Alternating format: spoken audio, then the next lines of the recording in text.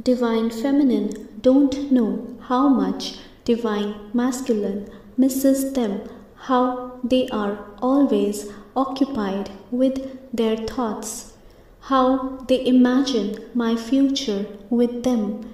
Divine Masculine have hurt Divine Feminine in so many ways, and they regret all their actions. With time, their love for Divine Feminine has only gotten stronger, and they know how much they need them by their side. They want to build a beautiful life with them. They want to celebrate every occasion, every little moment with DF. Divine Feminines are what their heart desires, and they will soon come to them.